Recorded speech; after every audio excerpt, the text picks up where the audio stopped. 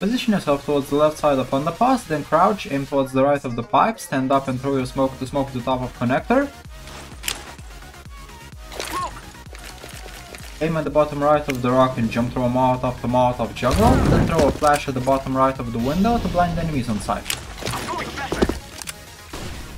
There are a couple of nuances with these nades. One of them is that the smoke might leave a gap towards the left, so you need to be aware of it, and the second one is that the flash, in my opinion, was used to confuse enemies rather than blind them, because it doesn't do a very good job at blinding people on sight or near connector, but experiment and you might find something. Give this utility combination a try, and until next time.